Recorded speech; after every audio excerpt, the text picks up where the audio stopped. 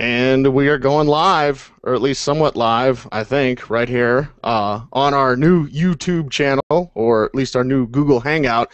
It's Cecil Lammey and Sigma Bloom from FootballGuys.com. We've got a lot to talk about in terms of the NFL draft, the NFL in general, as the 2013 NFL draft wraps up from Radio City Music Hall. And Bloom, as you can tell by my scruffy appearance, it's been a long last 3 days. Yeah. But I'm better, man. I'm better. I'm ready. Yeah, we're all a little punchy, but at the same time still exhilarated. And in addition to working these hangouts into what we do, we are going to have our division-by-division podcasts breaking down the draft. The original draft, the original Audible, the first Audible, was us breaking down the draft division by division. So it's kind of like back to the 12 o'clock on the clock, right? Right. This is fun, though. Certainly, I think that these Google Hangouts, they give us the opportunity to break down film with everybody out there. They give us the opportunity to show you what we're looking at sometimes that is informing us. And I'm excited, man. I'm excited for what the 21st century has to offer the Audible. Yeah, it's going to be a lot of fun doing these Google Hangouts, and as we continue on, we'll learn more about the process, more about the tools we're able to use here on Google Hangouts. So make sure you stay tuned, as always, to the Audible. Check out FootballGuys.com. The site redesign has launched today. Newsletters, rankings, everything and more that you want from a fantasy football site you can get at FootballGuys.com. Now, 2013 NFL Draft, not exactly quarterback heavy up at the top. In fact, only one quarterback taken in the first round. And I know, Bloom, there was a lot of people kind of curious, at Buffalo's pick of E.J. Manuel. I'll say this much. We knew that Kevin Kolb wasn't the long-term answer.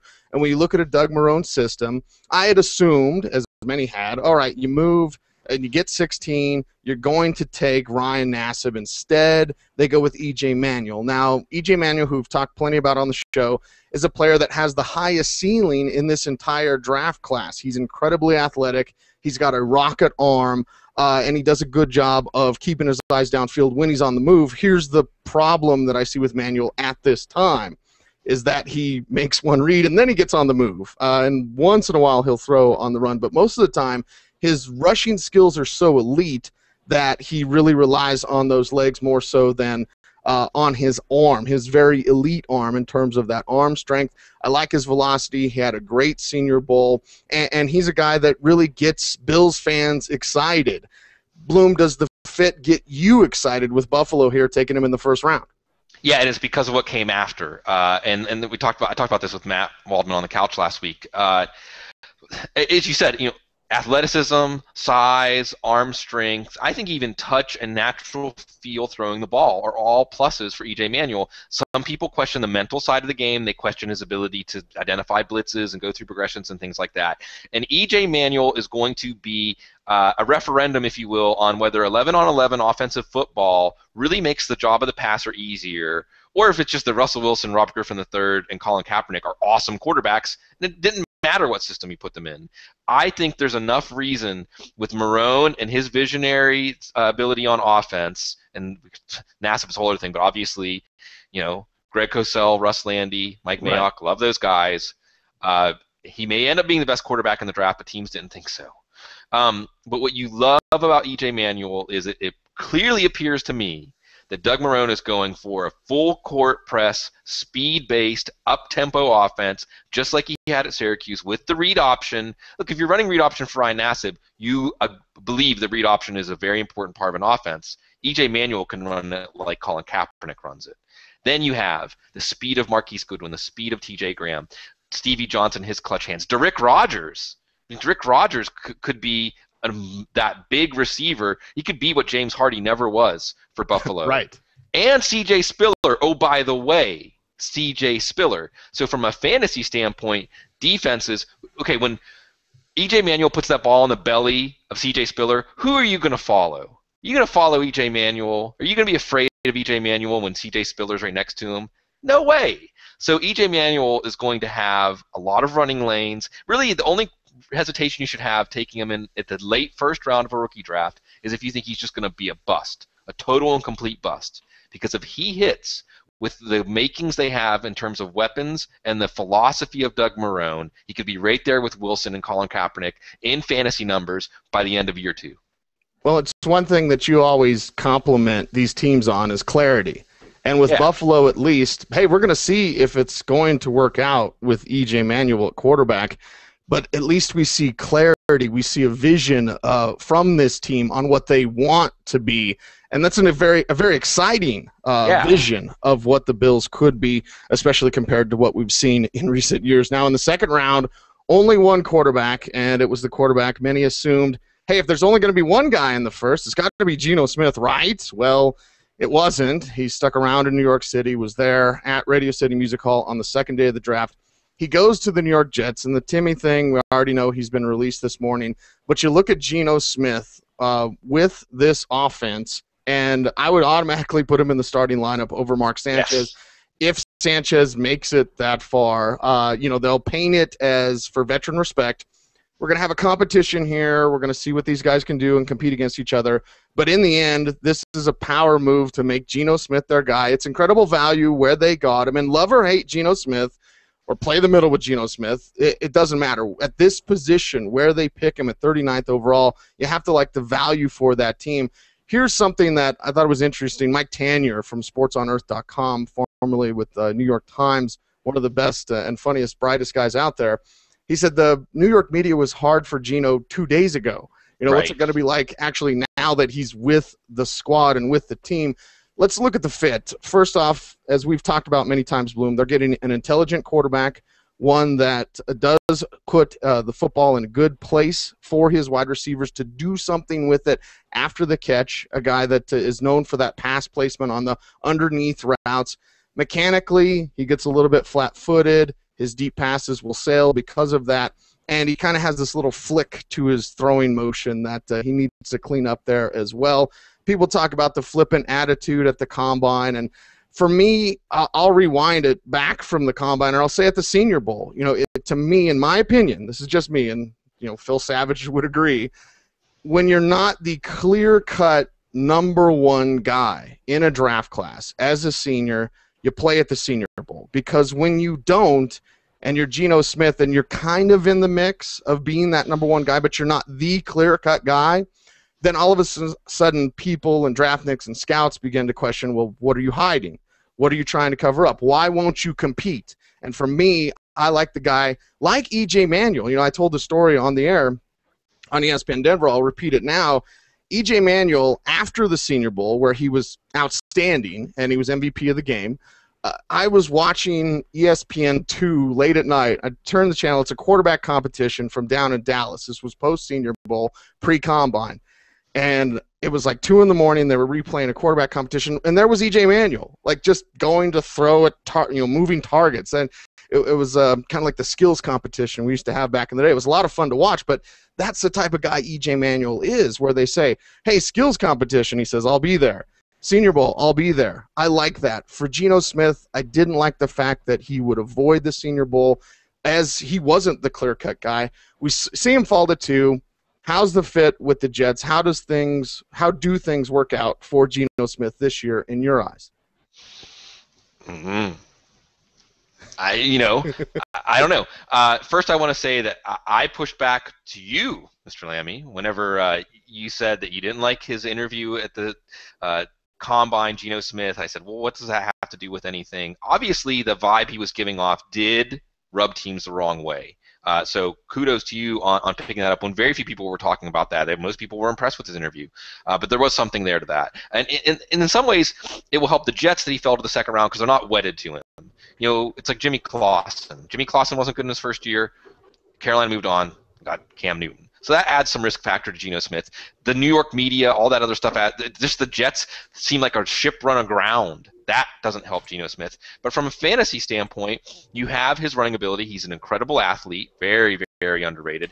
I would imagine they're going to do some read option. I'd imagine they're going to mix things up with him. So there's some upside there and immediate opportunity. It just feels like it's an uphill battle for the kid. So I remember Cam Newton sometimes was falling to the second round of rookie drafts. Now, he didn't go 1-1 like Cam Newton. He doesn't have the upside of Cam Newton. Geno Smith's not going to be the goal line running back for the Jets. But this could be a situation where savvy owners can swoop in the second round and get somebody who has opportunity, has talent. It just feels like there's a bad vibe around him right now because of the falling in the draft, because of the team he ended up on. This could be an opportunity. I'm still inclined in rookie drafts to take Christine Michael or even Zach Stacy over Geno Smith. But if he falls too far in rookie drafts, it might be the smart move to snag him.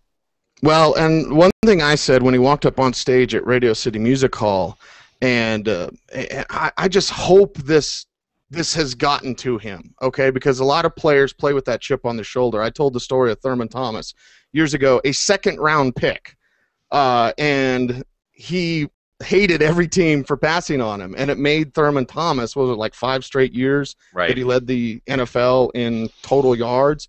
It made him one of the greats. Obviously made him a Hall of Fame player. So as the Jets fans were going nuts, because obviously at Radio City, that's what they do, but they were excited. They were so over the top. The chance of Geno, we want Geno, that was happening in the first round. They get him in the second round. They're going nuts, and Geno's up there on the stage, and you could see that it bothered him. You could see that it had impacted him. So the one thing I said is I hope this makes him better.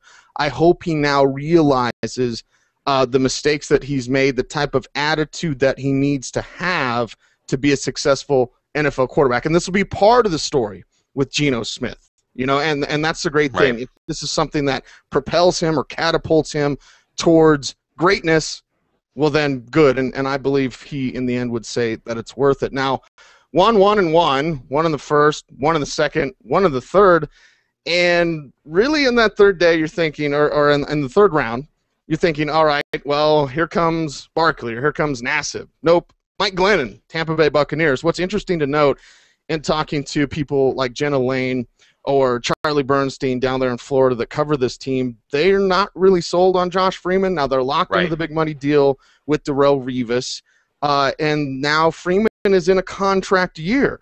They want someone to push Josh Freeman in training camp, try to get the best out of him. And if you go back and you look at the numbers, and Bloom, you'll have to refresh my memory which weeks it was, but it was late in the season where he had, what was like 9 interceptions in 2 games, something like that. But before that, we'd seen a more consistent Josh Freeman, and obviously the addition of Vincent Jackson was very good for him. And he had a career year, career numbers, better downfield numbers, better percentage as a passer. You throw in Mike Glennon. This team, what can they really expect from Mike Glennon, a guy that did not impress me at the Senior Bowl? He still has a hitch in his drop back, which I think at that point, when you're a senior, you should probably have that taken care of, but he still almost hops when he takes the snap and he drops back. Sure, he's got a rocket arm, but to me, he reminds me a lot of former Browns or Panthers quarterback Derek Anderson. Big arm, can't throw it in the ocean standing on the beach. So what can the Buccaneers truly expect? If they wanted someone to push Josh Freeman, I don't think that guy is Mike Glennon because he's got mechanical issues and he's not that accurate. Sure, the arm strength is there, but as we've seen with many quarterbacks, it takes more than that. This was a curious move. The Manuel pick, a strong move, showed that clarity that you love, Bloom. The Geno Smith pick, good value. Hopefully it propels him to play better. The Mike Glennon pick left me going, why? For who? For what? Yeah, while Glennon's accuracy has dropped off, honestly, it's his decision-making that really bothers me. I think that still you look at it and the fit makes sense because, like Josh Freeman, you question Josh Freeman's decision-making. Even when his decision-making was, even when his numbers were good, his decision-making still seemed questionable. But because they have Vincent Jackson and Mike Williams, you just throw the ball above the rim and let these guys do what they do, and Glennon is good with that. Glennon has no conscience when it comes to that. And then you make some throws and you think, what was he doing? But unlike Freeman, he's no athleticism.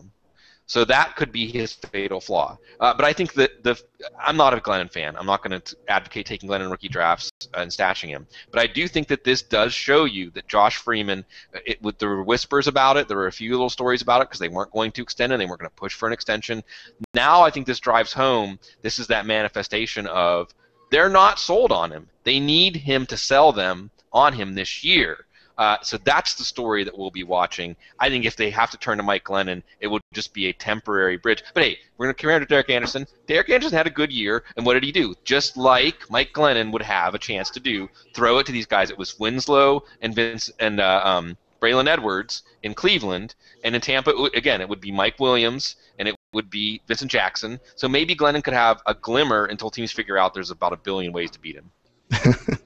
Well, let's move on to the final day in the 2013 NFL Draft. The fourth round was the quarterback run, and really some interesting quarterbacks, maybe some not so interesting quarterbacks. And Pittsburgh, Landry Jones, okay, we'll talk about that later. Matt Barkley going there, top of the fourth round, to the Philadelphia Eagles. Some people at first were saying, why? How does this work? Chip Kelly system. Why Matt Barkley here? Well, again, a little bit of clarity from Barkley. And I've got some numbers, Bloom. I'll figure out the screen share thing later, but I'm reading it here off my page. Since the 2011 season, last couple of years, Matt Barkley has thrown 24 touchdown passes of 20 yards or longer and has only thrown 2 interceptions in 120 attempts of that distance.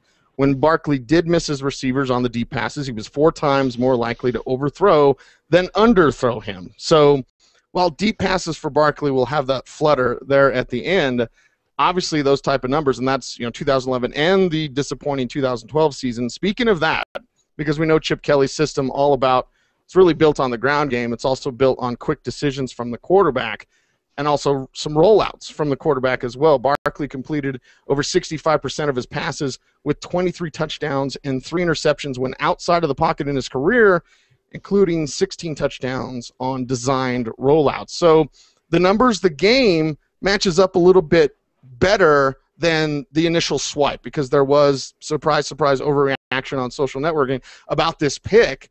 But when you really look at it, looks like old Chip Kelly may be onto something here. Bloom, what do you think? He is onto something, and you have to give them a lot of credit for this.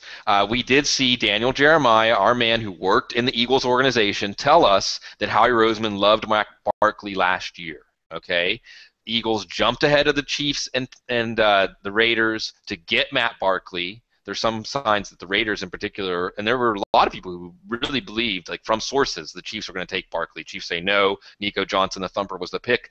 But so there's your conviction. I know it's a fourth-round pick, and we can bring in fourth-round hit rate of quarterbacks and all that stuff, but it doesn't matter. Look, and a couple of things come to mind here. I think this is a really fascinating pick, and it illustrates some things for us. One, as Chip Kelly said, he's going to fit the scheme to his personnel, not the personnel to his scheme. Doesn't necessarily have to be a mobile quarterback. We thought, based on how things went at Oregon, that was the plan. Well, he's got mobile quarterbacks in Dixon and Vick, and he's got pocket West Coast offense passers like Foles and Barkley. So they love Barkley. I believe they said late first, early second round grade on Barkley on their board. And the other thing it shows you is the one thing that won't change in the Chip Kelly offense is tempo. It's going to be a quick tempo. But, again, Pat Shurmur, offensive coordinator, West Coast offense guru, that shows me that the quickness isn't necessarily in the footwork of, well, maybe the footwork, but the feet or the running ability of the quarterback. It's in the mind of the quarterback. And I think this was brought up on one of the broadcasts, I think NFL Network broadcast. And Matt Barkley does have a quick mind. Matt Barkley will be able to spread the ball out and do a lot of things. The other thing about these Chip Kelly offenses is going to be an onslaught of the number of plays. Which is great for the running backs, LaShawn McCoy, but it makes Barkley a very intriguing quarterback. And Chip Kelly, like Pete Carroll, and I believe him, is going to have a true open competition. If we're talking about grasping concepts and being ready to hit the field in a Chip Kelly offense, Michael Vick, we'll see. Matt Barkley, I think, he could get to the head of the class. He could be that teacher's pet, This is a very intriguing pick. I love what they did here, and what did they really risk? I mean, if Matt Barkley's arm strength or athleticism or whatever is a problem, so what? Fourth-round pick. I think, on the whole, as an aside, the team's way overreacted to letting quarterbacks drop. Look at the quarterbacks that have gone in the third round of the past 10 years. Brody Croyle, Charlie Whitehurst, Kevin O'Connell, David Green. Come on. These guys they're better Ryan Nassib and Landry Jones and Matt Barkley Matt Scott, who didn't even get drafted, is a better pro prospect than some of these quarterbacks. I'm talking about comparing apples to apples when they were coming out in that draft. Right. So I like that the Steelers, the smart organizations, Eagles, Steelers, Giants, you guys are going to leave us solid good backup quarterbacks get paid $3 million plus a year. Shows you the value of a good backup quarterback. Nassib, Barkley, and even Landry Jones will project to be adequate to good backups at worst, right? I mean, at worst, they're going to be. Look at some of the backup quarterbacks around the league right now. Graham Harrell, I love you. Where was Green Bay? Where was Green Bay? Right. So I think that the smart organizations realized this, swooped in and got the value. The Giants also traded up to get Nassib. They swooped in. They saw the value here because the NFL, I mean, I get it. Let's not overdraft quarterbacks. But let's not act like they all have leprosy either. Exactly. Very well put, Sigmund. And in fact, the fourth round featured one of my favorite quarterbacks and my top quarterback, Matt Waldman's as well, and Tyler Wilson we'll get to in just a second. Well, Ryan Nassib is there for the Giants. And again, you're always just a hit away. You're always just a play away from needing your backup quarterback. Nassib is a little bit curious why it wasn't with Marrone. Do you think anything about that, Bloom? Like, well, if his own college coach didn't take him, is there something there for that? As far as where they got him, it's fine. It's the fourth round. You needed someone behind Eli Manning to groom and to develop. I think that's a smart thing for all these teams. We'll get to Zach Dysert a little bit later. But it's a smart thing for the Giants to pick up Nassib. Yeah. How do you like the fit? Great fit. I mean, he drafted his teammate Justin Pugh in the first round, right? So they get some inside information. And as far as Marrone not taking Nassib, again, look at what Marrone did at Syracuse. He ran read option. Ryan Nassib is not a read option quarterback. Ryan Nassib's deep accuracy was also so-so. Now, so was E.J. Manuel's at Florida, but E.J. Manuel has that easy deep ball. He does not take he can let go of a deep ball on the run and all kinds of weird platforms and arm slots, and that's just something that Ryan Nassib can't do. So I think that it's just you saw from the design of the offense what Marrone wanted to do, but there was a better quarterback than Nassib at doing those things. But David Carr's old, and David Carr, maybe he hangs around long enough for his little brother to get in the league, right? This is a great pick for them.